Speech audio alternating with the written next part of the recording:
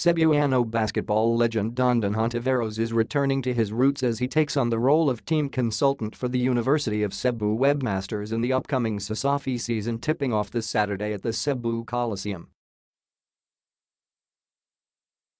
Before making his reputation as one of the most feared shooters in the pros, Hontiveros was once the star for UC and the CAAA, the precursor of the Cesafi.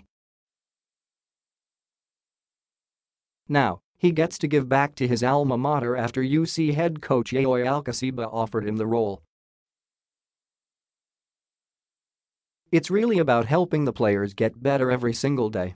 I work with the coaches on what drills to run and make them understand why we do that," said the 41-year-old two-guard, who is coming off a stint with Alab Pilipinas in the ASEAN Basketball League (ABL).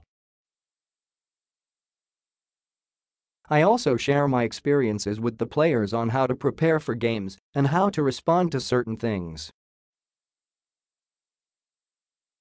I get to spend more time here, so I know if these players have improved or maybe I need to push them more."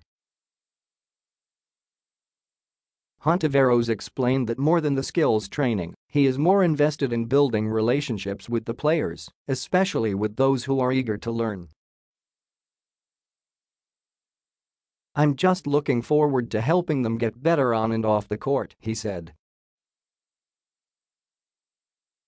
With his son playing for UC's high school team, Hontiveros said he is excited to be more involved with the school, albeit admitting that he is still getting reacquainted with the college game. "College basketball is different. But to be involved in helping a team at this level is something I look forward to.